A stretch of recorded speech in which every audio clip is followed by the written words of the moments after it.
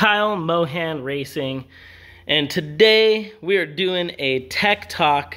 We're going to talk about some of the components out of my Formula Drift Mazda RX-8 1000 horsepower 3-rotor, and as luck would have it, I really wanted this whole setup to go through the end of the year, but if you follow the channel, we actually caught on fire at Super Drift this past weekend.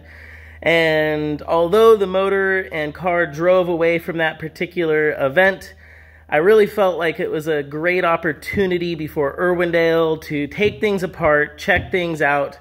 And although I wanted this motor to make it through Irwindale, because I wanted to talk about how this motor had gone basically a season and a half or close to 2 years of competition use, we just came up a little short, and I thought it would be a better situation if we did the inspection now. So I happen to have the center rotor out of my motor and one of the main bearings, and we're going to take a quick look at these two vital components and look at the wear and exactly what's been going on inside a 10,000 RPM, 30 pounds of boost, 200 shot of nitrous competition 20B motor that I build. And I always say it, remember, this is all stuff that we practiced at Mazda Tricks and developed as part of the racing program while I was the engine builder there. And I've continued to practice a lot of the techniques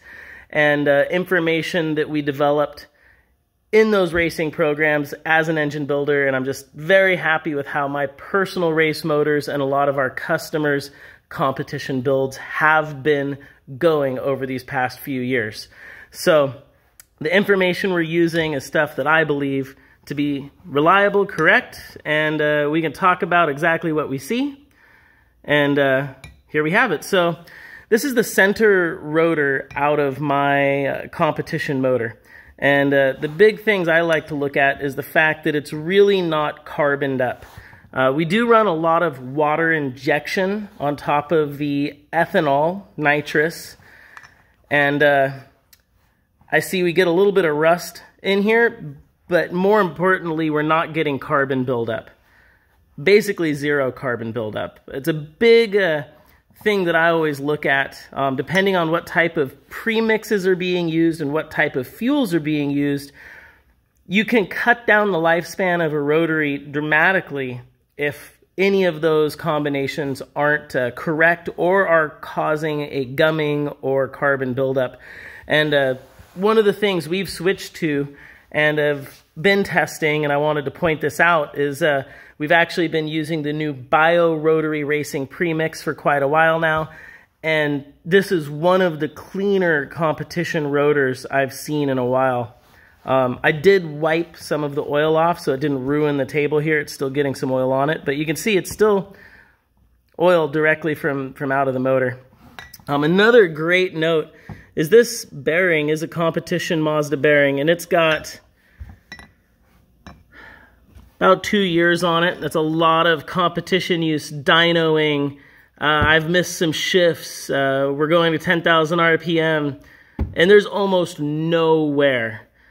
Obviously, you have to have proper oil pressure. In some of my previous tech talks, I've talked about the dry sump system we're using and the plumbing we're using. But obviously, if you don't have a quality oil that provides the viscosity and protection under different thermal changes, pressure changes, then you're going to have more bearing wear, and really a bearing failure can be one of the worst failures because that can take everything out in the motor.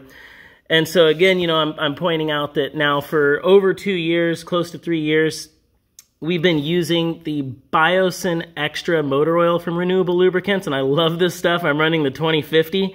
RCR just did some testing recently, Richard Childress Racing, and they compared the Renewable Lubricants products to Mobil 1 products. So I think that's very good, and if you look inside my motor, I would absolutely agree. This is some of the best bearing wear I've seen in a long time out of a competition motor. There's absolutely no Babbitt anywhere being shown, and obviously the mileage is not like a street car, but 2 years, 1,000 horsepower, dyno days, practice days, competition days.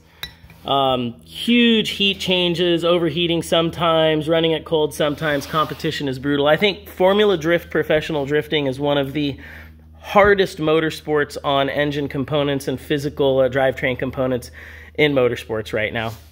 Here we've got one of my main bearings, and same thing. This is a multi-window bearing. I pressed it out so we could get a really good look on it. And same thing, absolutely no babbitt. So that means we've had very little total wear. And although there are a couple little scratches and a little bit of marking, I think it might be worth me looking into improving my oil filter situation, although we are running competition Wix filters. This is the back side of the bearing, so this is where you're going to have more wear as the eccentric shaft flexes on 20Bs or 13Bs at high RPM. And you see I've got a little bit of wear, just the tiniest amount of babbitt color showing on the back end of the bearing. But basically no slippage, pretty typical looking bearing. And that's amazing because this is not a typical motor or a typical car. Other things I'd like to point out, we have absolutely no side tip rotor interference going on. These are KMR Mazda Trick side cut rotors. This particular motor was not a lightened rotor motor because this originally started as one of my backup motors, but we've been running it in competition anyways. Horsepower wise, everything's been the same.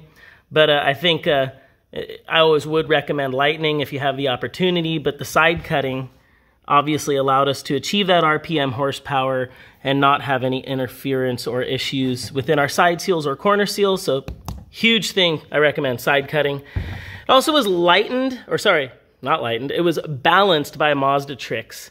Mazda Tricks does great high-speed balancing. I think we still need to cover that in one of our tech talks, but they've been doing it for 30 plus years. They've never had any issues with customers, personal race motors. They've got a ton of trophies up there in their lobby. Their balancing is good, and here's another motor to prove it. Long-term use, no interference. I don't bother facing the rotors. These are just high compression Series 4 rotors, one of my favorite rotors. Cheap, easy to find, good compression, makes horsepower, and very durable. So this has been a little bit of a KMR tech talk. We're looking at the inside components of my 20B race competition motor. We had it out due to some recent events. I did end up not putting this rotor back in because we actually had one cracked corner seal and things were looking like they could have been better. So we're going to cover more components and talk more about the internals of my motor over these next week or so before Irwindale. But this to me was really, really good stuff. Obviously, the premix has gone through testing. It's hitting the shelves as we speak. You can pick it up from KMR, Mazda Tricks, or direct from Renewable Lubricants. If you do that, if you go direct, use code KMR10 for a discount. But I really am excited to show this because here it is. No carbon buildup, great bearing wear characteristics, basically the lack thereof wear. And we're using a biosynthetic oil and bio premix. So get with the program, get with the times. It's looking great over here at KMR. We're going to showcase more of this stuff. Follow the channel, say hi, ask questions. If you want to know more about any of the stuff we're talking about here, hey, put it down below, and we'll be covering it in probably the next video about this motor and about this car, because this is cool stuff. We've been waiting 2 years to talk about it. Yes, WPC treated it as well.